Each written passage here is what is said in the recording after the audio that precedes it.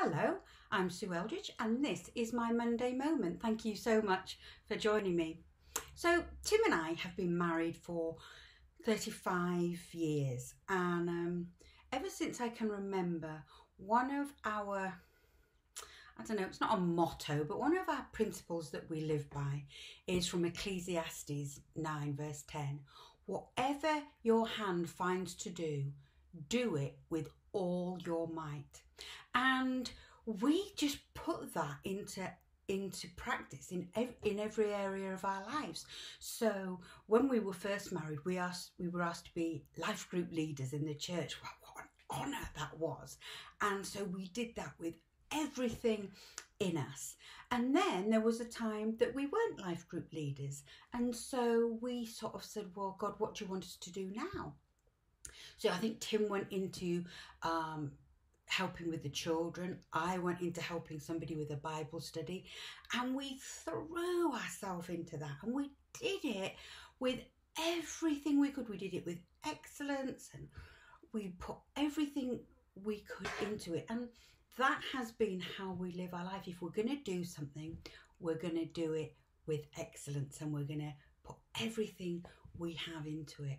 And one of the other things that we live by is whatever our hand finds to do, whatever it is that you've got, use it for the good of God. So it's like, I can remember where you first, I don't know where that scripture is, but it's like, whatever is in your hand, use it.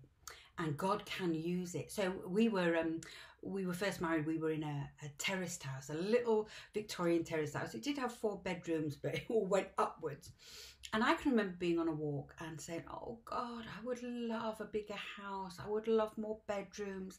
I would love to have people be able to come and stay and make a fuss of them. And I remember the small, quiet voice of my God say to me, you've got a spare bedroom and you don't use it. And I'm like, yeah, but it isn't very nice. It's not pretty. And then I started thinking, yeah, but I could probably do something.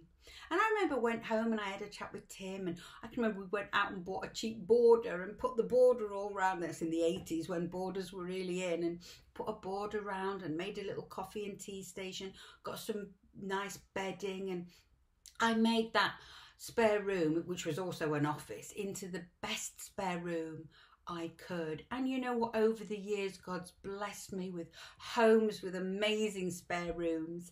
And in fact, even recently I was saying to God, oh, I'd love to move by the sea and have a beautiful home where I can have Airbnb people and make money. And he said the same to me, but you've got a lovely home and you've got a spare room, and hence the Airbnb started. You know what, if you're crying out to God for something, maybe there's a little voice that you hear, and you might be knocking it away because you don't like it, but it may be God going, what have you got in your hand? Start with what I've already given you. And oh my goodness, whatever it is you do it with all your might unto God, and he will bless you.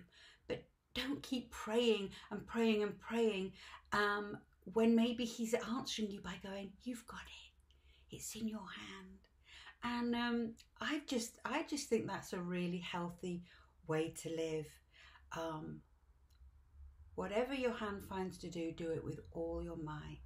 Whether that's cleaning, whether it's praying for people, whether it's worshipping or leading worship or worshipping in your car, do it with everything inside you, because God sees your heart and God sees your motives. And also, God wants to use what he's already given you. So instead of continually praying, and I'm not against praying for the next thing, maybe he's saying, what have I given you that you can use now? So I hope that encourages you, because that's the way we've lived, and it's been great. So God bless you. Have a great day, and I'll see you soon.